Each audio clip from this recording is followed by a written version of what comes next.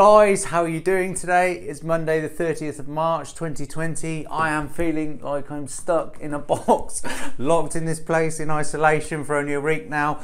Over a week now. I hope that your life is not going too badly. I hope that you're genuinely safe and your family are safe, but I also hope you're not going crazy, because after a week that's what everybody seems to be feeling. So I've got a couple of things for you that might alleviate your boredom today. The first is how to change one of these. It might alleviate your boredom, especially if you do want to change one. This is a cold idle valve, fits on a Figaro, and I will show you how to change one of those today. I've also got a video that we just thought was funny, and it is of some cars going up and down to music on a ramp, so you might like that. I'll put it underneath.